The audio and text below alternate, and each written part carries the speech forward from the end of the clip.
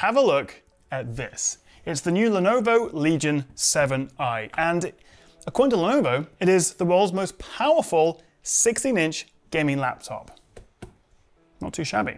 So I've teamed up with Lenovo and Intel for this video. They very kindly sent this model out for me to have a play with. It is a pre-release version, and also they are sponsoring this video, but as always, as you guys know, all opinions are my own. Now, Lenovo say that this Legion 7i is purpose-built to do everything. Gaming, streaming, intensive workstation level stuff.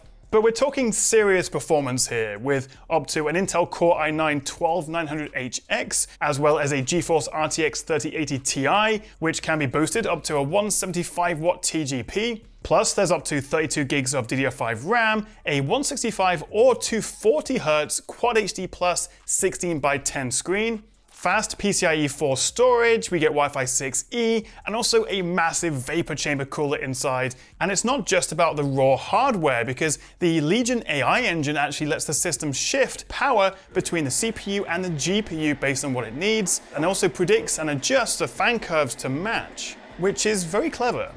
We also get a bloody great big 99.9 watt-hour battery in here, which is the absolute maximum you can get while still being able to take this on the plane without being chucked off your flight. And it's also the first 16-inch gaming laptop with a 1080p webcam, which is very nice to see, although I don't think there's a ton of competition out there in that regard. I have to say, this looks pretty good. What do you think, Pete? Yeah, it's pretty good, actually. Look at that. It's one of the best I've seen on a laptop, not just a gaming laptop. So it's full HD. I'd say it's the best webcam you can get on a gaming laptop, definitely. So before we get into the nitty-gritty, how much are we talking? Well, the 7i will start at around $1,800 or so, and this top spec model, or near enough top spec, will set you back around $3,200. So obviously a good amount of money, but of course this is a flagship super high-end laptop, particularly in this high spec, although I will leave links below in the description if you want to check this out, and also see what the pricing is for where you live. So Lenovo described this as looking both stylish and savage, which I can kind of see, and the 7i builds on last year's already very impressive Legion 7, and actually this is 37% thinner. They've also got rid of the chunky fan ports on the side, and it weighs just 2.5 kilograms or 5.5 pounds, which isn't bad at all for a 16-inch gaming laptop.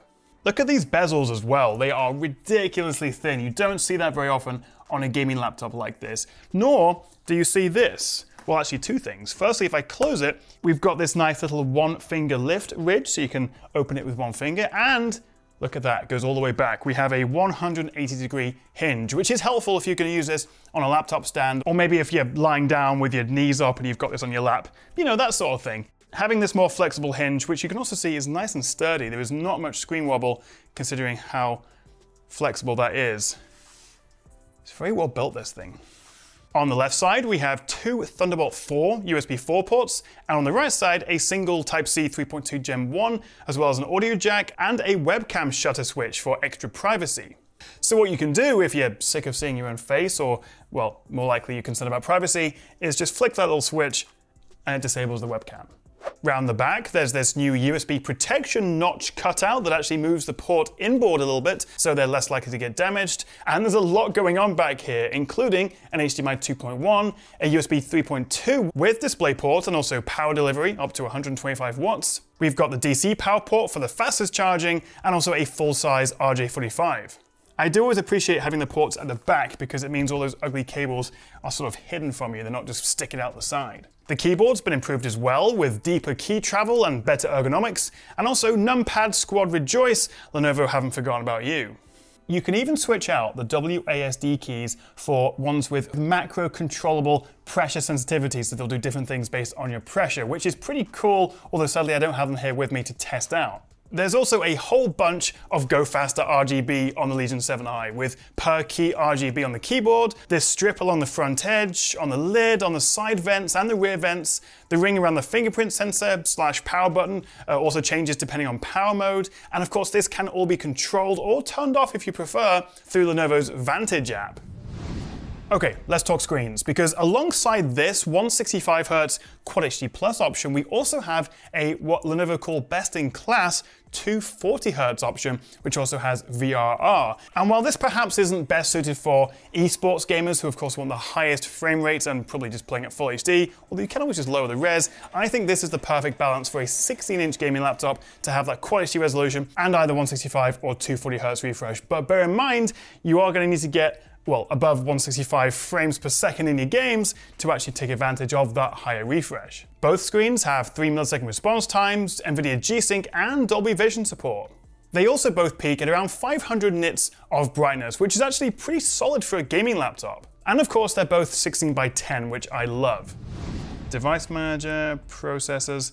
Look at this. This has got the i9, and it's got 16 cores, 24 threads, which should be plenty for pretty much anything you want to do. So there's two sort of high-end options with this. For the CPU, we've got the i7-12800HX and also the i9-12900HX, which I've got in here. And being Intel 12th Gen, we get all the benefits from the new clever hybrid core performance setup, which has a mix of performance P cores and also super efficient E cores, which work together to maximize both performance and battery life. 12th Gen also gets Intel's Thread Director to minimize throttling games, and Turbo Boost for extra performance during peak loads, and also making sure background apps don't slow things down too much. We do also get Wi-Fi 6E with this, although of course remember you'll need a compatible Wi-Fi 6E router to go along with it, although for pro gamers you're more likely to use the RG45 Ethernet port instead. But let's get back to that world-beating gaming performance, and along with the 12th Gen Intel Core i9 we also have the RTX 3080 Ti, which right now is the fastest graphics card you can get in a laptop, and it's also had a 17% boost in TGP over the regular Ti that you'll find in most laptops. This is 175 watt TGP over 150. So let's jump into some games, and starting in Halo Infinite, with ultra settings of course, I averaged a very smooth 137 FPS at Full HD+, or 104 FPS if you jump up to the native Quad HD+. In Forza 5, still my favorite racing game by the way, and while this is not actually the best optimized game out there, at ultra settings I still averaged 101 FPS at Full HD+, and 87 FPS at QHD+. The system hog that is Flight Sim was also totally smooth and playable, clocking in at 65 and 55 FPS respectively at the two resolutions. This game really does need a DLSS patch. And actually, if we dive into a couple of benchmarks, again, these are some of the highest scores I've ever seen from a laptop like this. So you can absolutely use this for both gaming and also as a desktop workstation. But with great power comes great heat. Obviously. The good news is that both the GPU and the CPU are cooled by the massive Legion Cold Front 4.0 vapor chamber, which uses liquid crystal polymer fan blades, which apparently are now 67% thinner this time. In terms of airflow, there are 1,100 individually drilled air intakes either side of the power button. 1098, 1099, 1100. Yep, bang on. But considering I do have the top spec components here, the 7i does get quite warm. Things are kept under control at low loads, but for some reason when it's plugged in, the fans seem to be louder than I would expect. Although thankfully, even when gaming, they're not too intrusive, and also they do a good job making sure it keeps clock speeds consistent over time. I do have one criticism though, and that is the battery life. Lenovo claimed that this should last up to 10 hours. Obviously that's sort of with light use, non-gaming. But I didn't get anything like that, unfortunately. Even after an hour of running my YouTube test, Full HD, 200 nits of brightness, pretty normal stuff, it used 50% of the battery, which suggests I'm only going to get 2 hours of light use. So I reckon there's maybe something going on with this pre-release model. Perhaps bear that in mind if you look at or read other reviews as well. So fingers crossed it will be better, but right now battery life is a bit... On the plus side, we do get a fast 300 watt power brick, which Lenovo say will give you a 70% charge in just half an hour and a full charge taking around 80 minutes. But still, this is one of the best and crucially most powerful gaming laptops you can buy. I'm not sure I could go as far as to say it's the world's fastest, I'll have to have them all here and do those comparisons myself, but it's certainly impressive as you'd expect for those specs and of course that price. I would have quite liked to see a mini LED option for some higher brightness. Also, it does get a little bit warm, and that battery's left me with a couple of questions. But what do you reckon? Are you impressed by the new Lenovo Legion 7i? And also, if you've got any questions at all, let me know in the comments below. And if you do fancy finding out more about the Legion 7i, or maybe even buying one for yourself, then I've put a link in the description below. Thank you so much for watching, guys. If you enjoyed the video and want to see more from me, don't forget to hit that subscribe button below, and I will see you next time, right here on the Tech Chat.